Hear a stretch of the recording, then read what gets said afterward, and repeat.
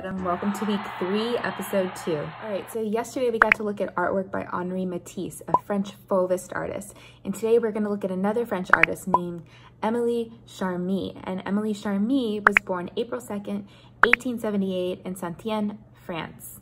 So I wanted to talk about Emilie Charmy today because she was friends with Matisse. They were both Fauvist friends. But does anybody remember what a Fauvist is? Right. Fauvists were artists that used paint and color in an intense way, and they put it where it didn't belong. So kind of like a green sky or red grass. That didn't make sense, but it was okay if you were a Fauvist. Another fun fact about Emilie Charmy was that she was an artist working and creating artwork in a world when there was mostly men artists.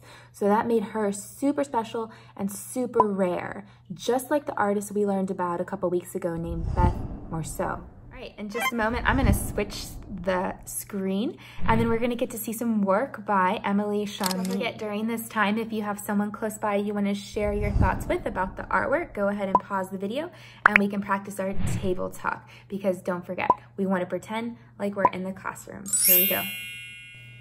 Here we have a self-portrait of Emilie Charmy.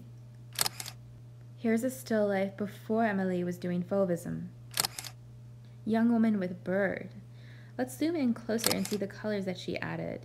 Purple, she added purple color to her bird. Still life with pumpkins.